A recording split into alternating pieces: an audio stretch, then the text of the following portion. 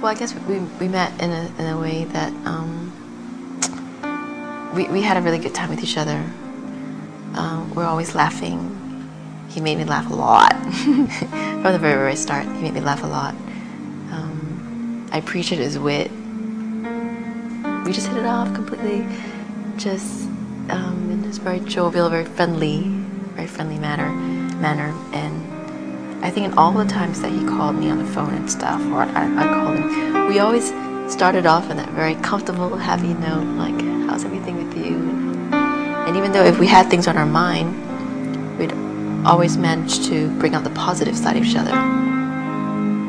And the difficult part was that